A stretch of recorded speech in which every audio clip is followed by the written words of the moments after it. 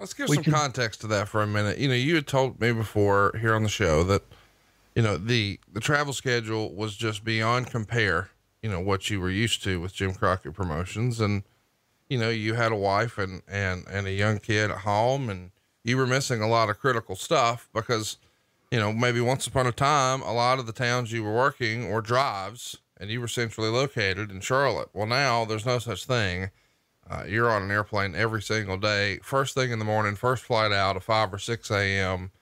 So the quality of life is way, way different. Your money's down and you're missing your family. You're getting pressure from every angle here. Are you not? I feel like the roof caved in.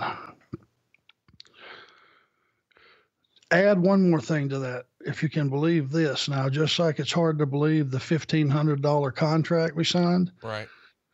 Somebody in their office came up with the bright idea that, okay, another way to save money is we will fly these guys out to the first day of their loop, whether that be a 10-day loop, 12-day loop, 5-day loop, whatever it may be, but we'll make them buy their own plane ticket home.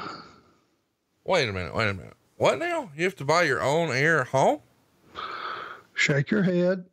Stick your finger in your ear and ring it out. Yes, you have to buy your own plane ticket home. So I'm going to fly you on this loop and may end up with you ending up in Calgary, Canada. $700 for back then. Now, this is 88 or 89, whatever the year was, dollars. $700. We ended up one time during this period in Calgary. It cost us $700 to get home. Well, not only is that immoral, that could possibly even be illegal. Who knows? But it happened. It's a very real thing. So, what are you supposed to think? My God, you're talking about getting kicked in the ass. If there was a question of if we made the right decision or not, that ought to button it up for you. Help me understand. I mean, on some of these loops, you know, maybe it was a smaller loop, but if you were complaining that your money was down between your road expenses of hotels and eating on the road and things like that, if you've got to pay your $800 way home, there had to be some weeks where you were just barely breaking even leaving the house doing this.